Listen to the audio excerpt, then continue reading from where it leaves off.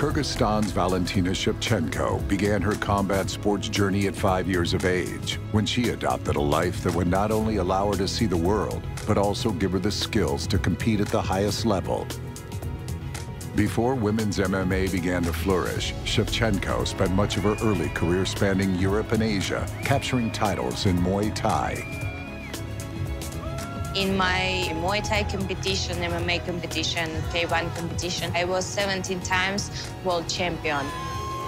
After successfully competing in MMA and other organizations, she made her UFC debut on December 19, 2015. At that time, there was only one women's weight division, bantamweight. She was smaller for this 135-pound division, but proved she belonged with a debut win over a formidable veteran in Sarah Kaufman. In only her second fight in the UFC, Valentina faced future two-division champion Amanda Nunes. She went the distance, but lost a unanimous decision. Her next opponent would be former bantamweight champion Holly Holm.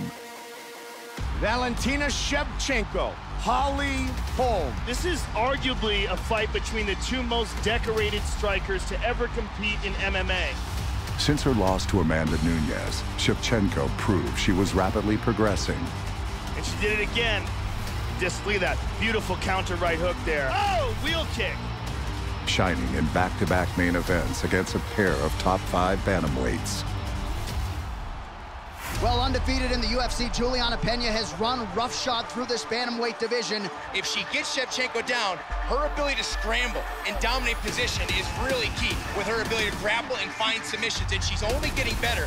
Valentina Shevchenko cannot allow Juliana Pena to make it her fight. She has to stick and get away from the side of the octagon so that she cannot be taken down.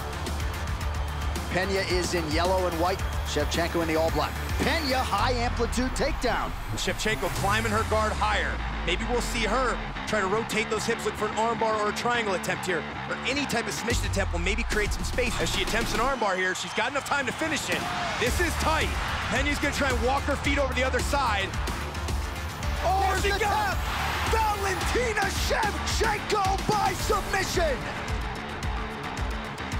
An underrated submission game, Shevchenko getting it done tonight.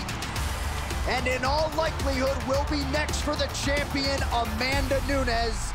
Shevchenko would contend for the 135-pound title in a rematch against champion Amanda Nunes. Although she lost a narrow split decision, the flyweight division was created soon thereafter. Oh, man. Quick hands for Shevchenko. Where she would relocate to emphatically. Valentina just absolutely teeing off. And there's the tap. Flyweight division. Say hello to your worst nightmare. Now fighting in a preferred 125-pound division, Shevchenko finally had her chance at UFC gold. She would face former UFC strawweight champion Joanna Jedrzejczyk.